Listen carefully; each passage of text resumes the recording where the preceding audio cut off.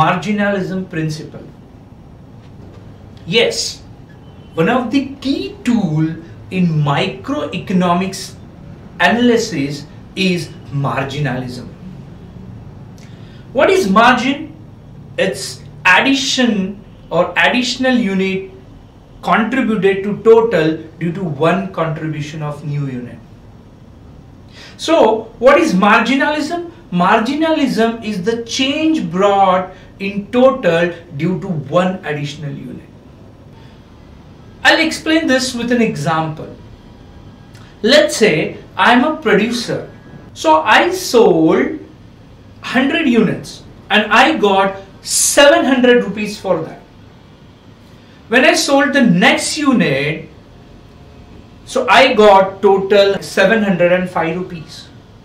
So what does this mean to you? That because of now the one additional unit, there is an increase of 5 rupees in my total collection, total revenue. So now as a producer, I have to decide, shall I be happy to get 5 additional rupees with one additional subscription? Because for 100 products sold, I am getting 700 rupees, which means 7 rupees per product. Now with this addition, my revenue is not increasing by the same level. The change in the revenue is not of 7 rupees but 5 rupees. Now it is my choice that shall I go for that 101 unit sales.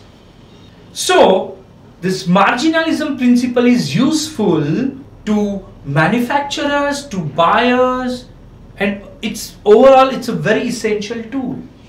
So what does this marginalism does? It's a study of economic variable through changes. So how does it help?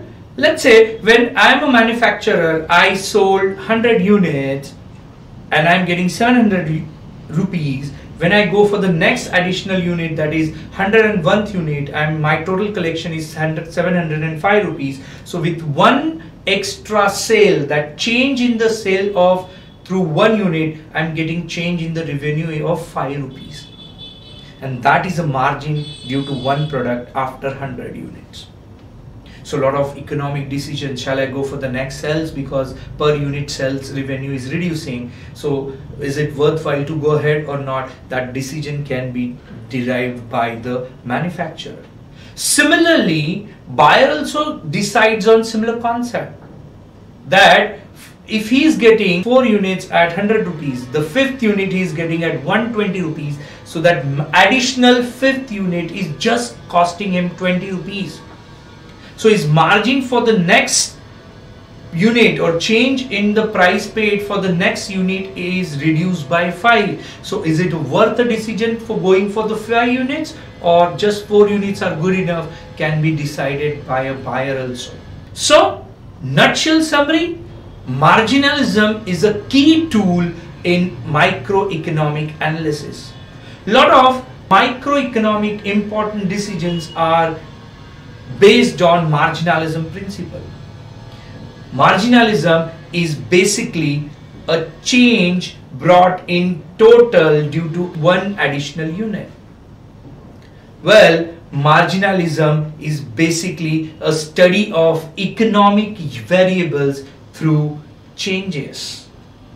And last but not the least, marginalism is a very essential tool for producers and buyers as well.